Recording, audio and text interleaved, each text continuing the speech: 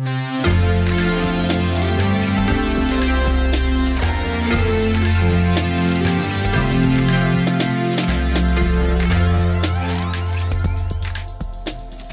friends, and welcome to Weekly Witness, Texas Impact's weekly podcast designed to help mainstream Texans of faith understand the legislative process and help you engage with public policy in the great state of Texas. My name is Scott Atnip, your host and Texas Impact's Director of Public Witness, and this is a vital week for Texas Impact policy priorities. The runoff elections are next Tuesday, May 28th, and interim hearings are underway to help shape public policy recommendations going into the next legislative session. What does it all mean? Here with us to discuss is friend of the program and Texas Impact's outside legislative counsel, Beaman Floyd. Spoiler, he's going to talk to us about the importance of these elections and how your vote is extra valuable. And he'll talk about ways you can get involved in public policy during the interim. And guess what? Texas Impact has tools for you. This is a perfect time to visit Texas Impact's Election Center and our Texas Faith Votes campaign resources. And since the general election season officially kicks off Wednesday, we hope you're working with your congregation to make a plan on how to educate and engage your community this election season. We also have teams and other opportunities to participate in the interim legislative processes, so make sure you check out all the tools, resources, and teams at texasimpact.org. If you have questions about any of it, feel free to reach out at scott@texasimpact.org. So with all of that, I hope you enjoy this week's conversation with Beaman Floyd.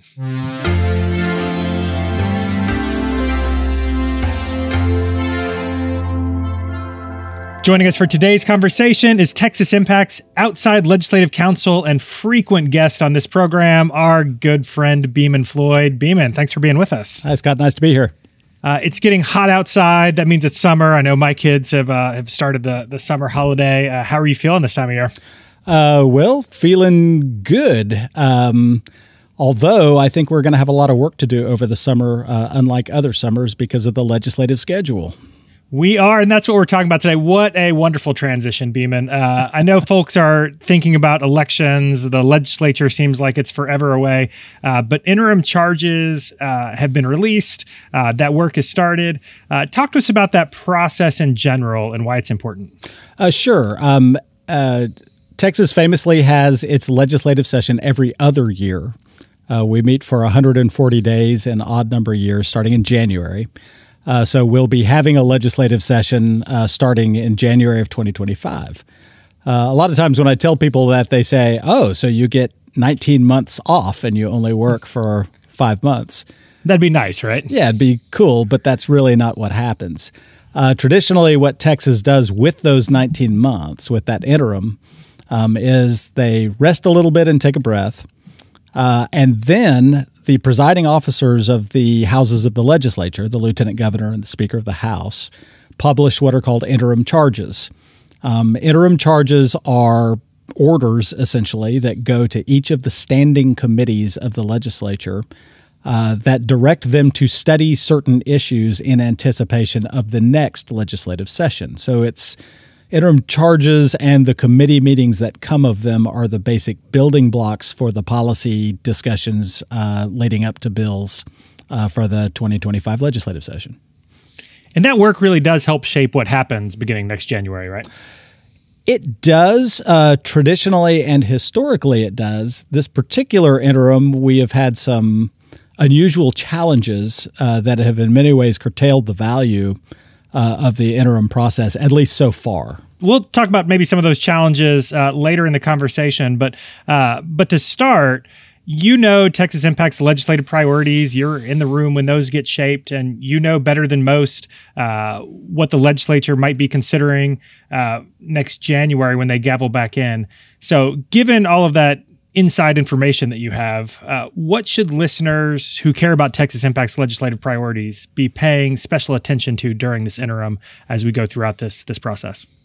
They should be paying attention to substance. There are really a couple of different things that happen in the current days of interim charges.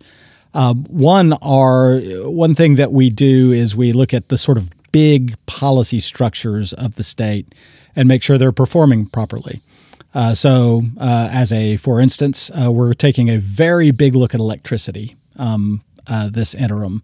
And electricity touches a lot of different things. It touches climate policy. It touches responsible environment. It touches, obviously, social justice issues related to access to electricity in our state and social justice issues related to electricity rates. That's going to be a really big one. It also has an impact on economic vitality. If we have rolling blackouts and our electricity grid is not working, that's going to have sort of far-reaching impacts for the citizens of our state. And so you'll see a big push in both houses to bring the electricity generators in, to bring the transmission systems in, and to evaluate whether or not they're doing their job properly. So that's the kind of thing. And there are other examples. We're going to have a lot of hearings on water because water is going to be a similar issue. We're going to have a certain number of hearings about education issues, both higher education and public education, related to performance. We're going to have a policy discussion of whether or not the way we fund community colleges is if we're doing that properly and if we're doing it in a way that really is effective for the communities in Texas.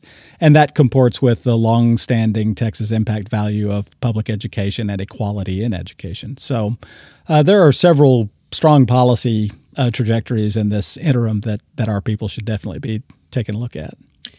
As they're taking a look at those issues, how does the public interact with what's happening in the legislature? Are there opportunities to engage? Is it something we're just paying attention to? How can we participate in the process? That's what's nice about the interim, the sort of classical interim process, is that when those charges go to the committees, then those committees have hearings. And those hearings are public hearings, very much like the hearings during the legislative session, right? But in some ways even better for public participation in that you don't have the avalanche of bills and the just grueling schedule week in, week out to get through 10,000 bills. You're really just looking at the issue itself. And so it's a great time for the public, especially if you have a particular issue that you are profoundly interested in. It's a great time for you to talk to your legislator, to watch the hearing, and if you want to come to Austin and testify in the hearing on how you and your community feel about that issue. So the legislative committees will have these hearings, and then at the end of that hearing process, they will write a report to their house of the legislature and file it with the speaker or the lieutenant governor.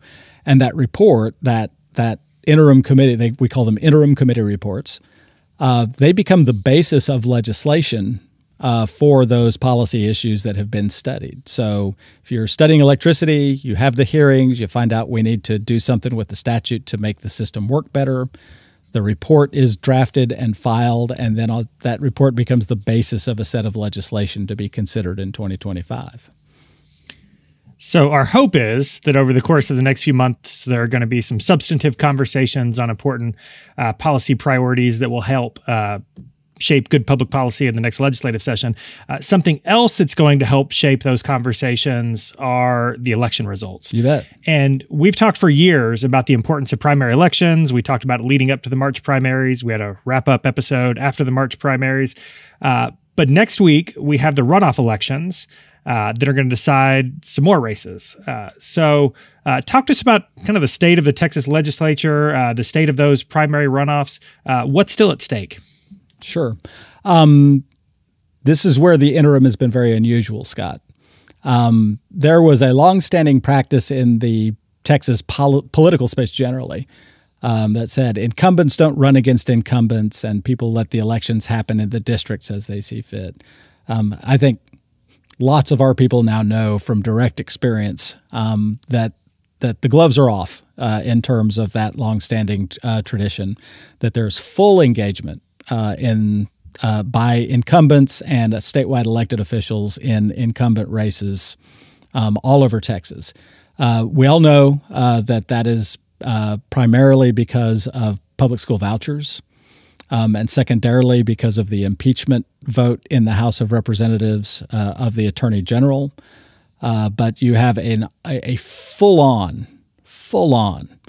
contest between the Republican Party officials who are very upset about the vote to impeach and are very upset that public school vouchers did not pass, versus incumbents who said they were voting their own consciences and the interests of their community.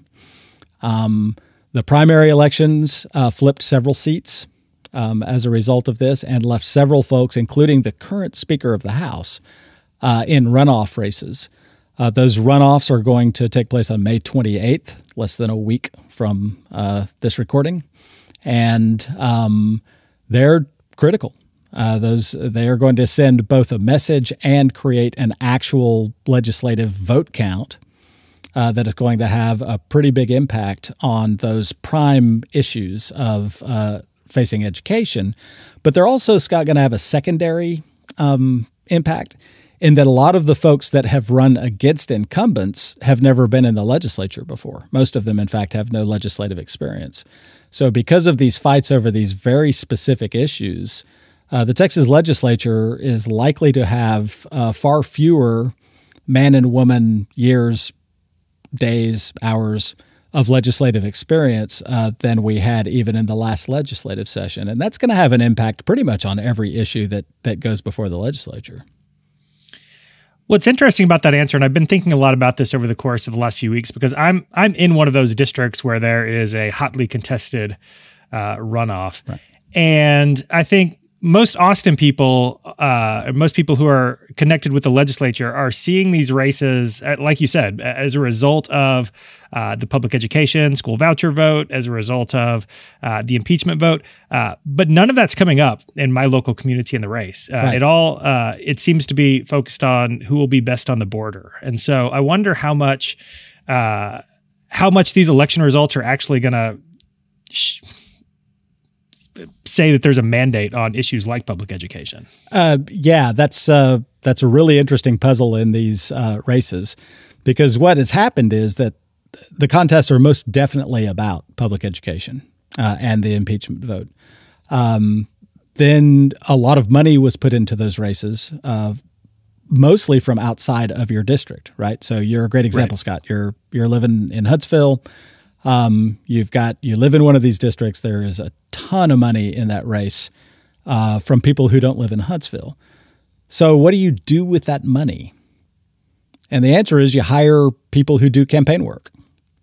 And what do the people who do campaign work do? Well, if your legislator voted his district on vouchers, presumably your incumbent made the right vote for his community. Right. So if somebody else comes in and says, that guy made the wrong vote on vouchers, unelect him, get rid of him, your community is going to say what? No, he made the vote we wanted him to make, right? But so your election pro comes in and he looks at the district and he says, well, we're not going to move the needle on vouchers. What we're going to do is claim that this guy is soft on the border. And we're going to take vouchers out of the argument because we can't win that. He already polled his district. He already made that, the other guy made that vote. We're going to say that the other guy made terrible votes on election security and is really not a good guy to be representing the interests of his community for that reason. This has gotten a lot of incumbents very angry because there was overwhelming support for most of the immigration restriction bills that passed in the last legislative session. And so right. I've heard any number of stories about great frustration that their records on immigration are being misconstrued or flat out lied about in the interest of drawing the subject matter away from public education and into a space where you might be able to shake the district more. And so it is in the context of electioneering, it is a hard-boiled, dare I say, vicious set of campaigns that are going on out there in the field that purport to be about all kinds of different things, but are really about ESAs and really about the impeachment of the Attorney General, because that's where the money came from. Yeah, and I think that money pouring in and that attention being paid to these races, speaks to how important this election is, how important these runoffs are. And, we say it all the time, primary elections have low turnout, runoffs oftentimes have even lower turnout than that. Can you speak to why it's especially important that folks in these districts participate in these elections, and how their voice has even more of an impact now than it would in a typical general election? Yeah, you said it. The senator in Texas represents about 1 million people. A state representative in Texas represents about a fifth of that, represents about 200,000 people, right? And so you say, okay, well, in that case, you need 100,000 votes to win. Nay, because of these low turnouts in these partisan primaries and especially partisan runoffs you're talking about, perhaps 2,000 people will vote in these spaces, right? Perhaps 10,000 people will vote in these spaces. The margin of victory in these runoff campaigns is often very often in the triple digits of votes, in the hundreds of votes, and often in double digits of votes, 98 people, right? Yeah. We've seen this time and time again. And so we know that because of the way voters distill themselves by participation or not participating, that each primary voter is just powerful all out of proportion to the actual number of people being represented in Texas because participation is so very low. So if you, Texas Impact member, concerned citizen, community person, U.S. American citizen, decide that you're going to vote in a primary election, and particularly in a primary runoff, you are basically think of yourselves as 20 of you or 30 of you, because your vote has an influence all out of proportion to the actual population of your district. One last question on the runoffs before we turn our eyes forward a little bit. You talked about some of the factors at play as we move through the interim and towards the next legislative session. One of those runoff elections, as you mentioned, is the speaker. Mm-hmm. Speaker Phelan being in one of those runoffs. What does this race say? What does the fact that he's in a runoff say about governing in the Texas legislature moving forward? Well, it says a couple of things. One is that the speaker, like every other state representative, is a state representative.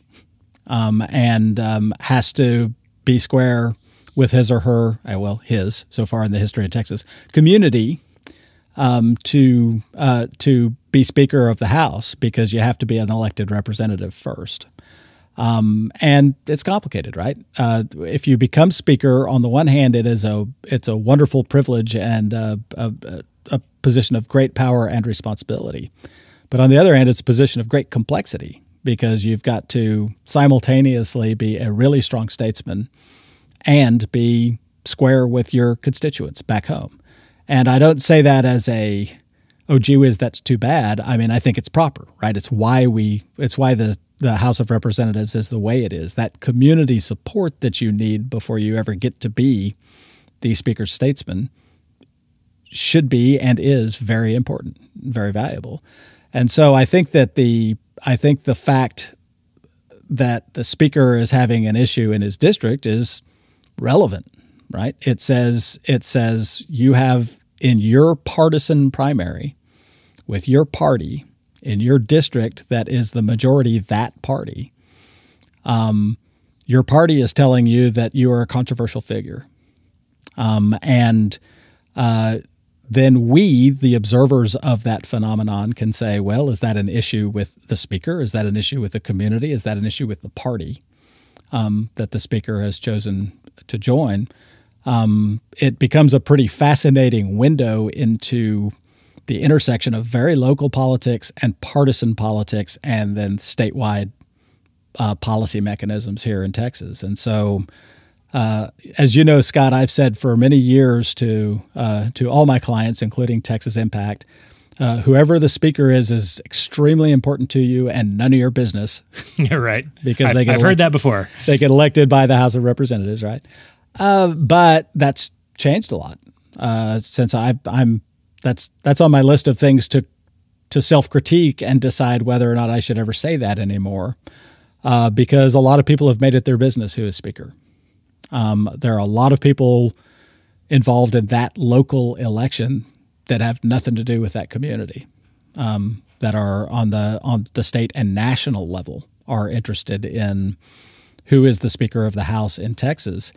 And so if those folks are coming in from wherever and participating in a very substantive way in a local election that happens to also have a determinative effect on who the speaker is, it may be a call for us all to get involved in that space. I don't know. I haven't figured it out yet. I'm still evolving in terms of that question, but I think it's definitely worth everybody paying very, very close attention to who's working in that race, where the money's coming from, and why so many people would be this interested in Beaumont, Texas.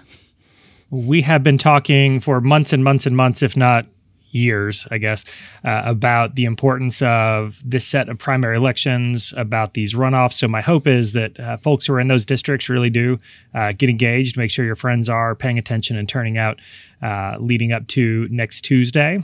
That said, next Wednesday, I guess we officially begin general election season.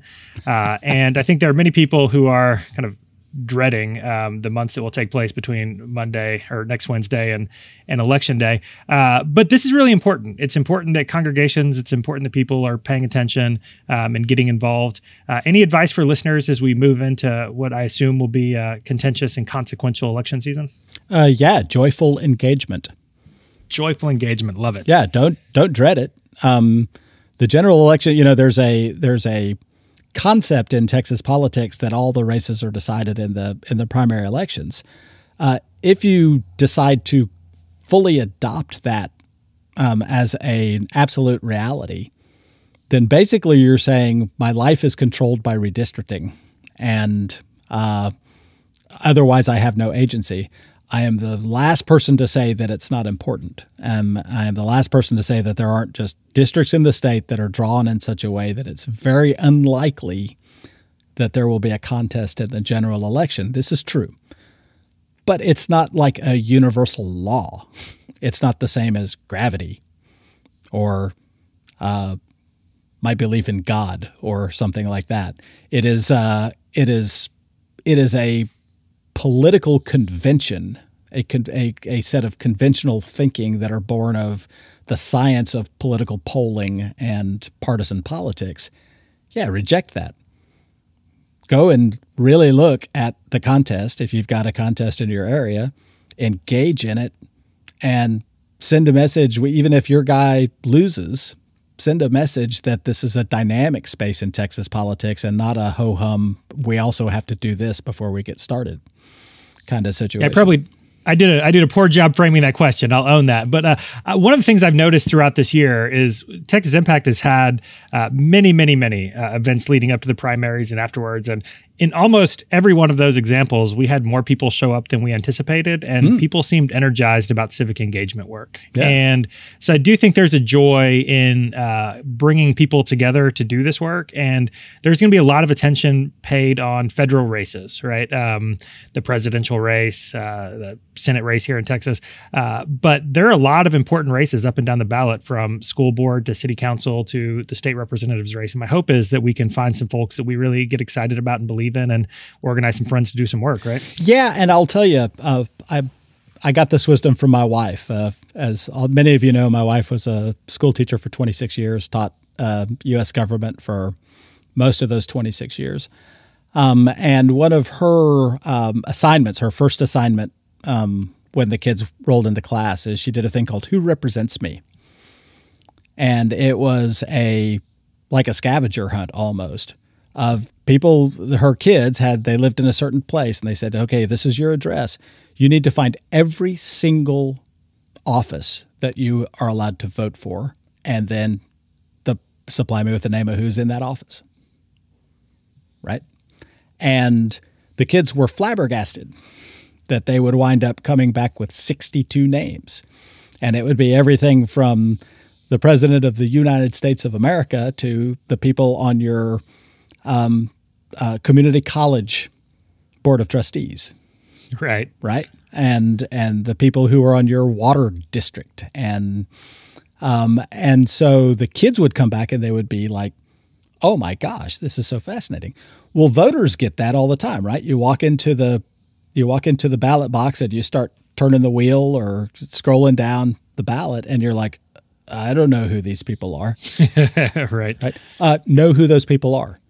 Pretend you're in Miss Floyd's government class and right now go and find out who represents you and get yourself educated on every single seat that you get to vote for. Because today's tax assessor collector might be tomorrow's county commissioner, who might be the day after tomorrow's state representative. That's where those people come from. And you need to get out there and work on that stuff and know who those people are and have a goal to make an intelligent, informed vote on every single race on the ballot. And it gets fun if you do that.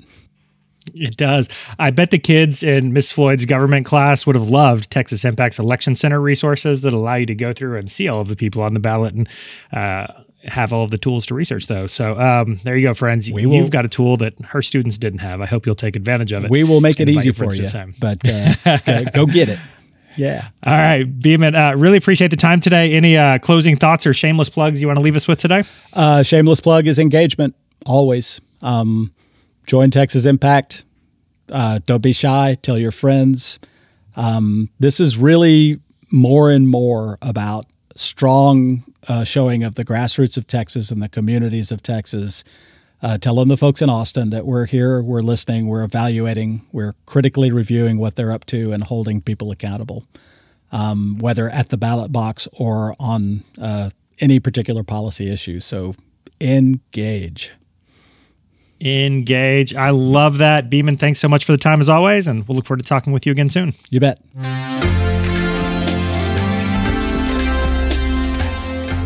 I hope you enjoyed this week's conversation with Beaman, and I hope you are inspired and motivated to get involved. This is not just a fun weekly program, but hopefully is content that will challenge you to get involved and give you the resources to do so. If you're in one of those areas with a runoff election, I hope you're encouraging your friends and congregations to vote. These elections are critical. Remember, turnout will be low, so your vote and efforts count even more. Check out Texas Impact's Texas Faith Votes campaign for resources on ways to engage your community in this election and the general election in November. For those resources and so much more, check out texasimpact.org. While you're there, I hope you'll take a moment to sign up to be a member of Texas Impact. Your membership supports this podcast and all of the work to engage Texans of faith to advocate for a more just and equitable Texas. If you have questions about any of it, please reach out. You can reach me at scott@texasimpact.org.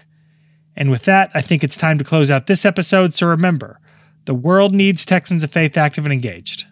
So let's get to work.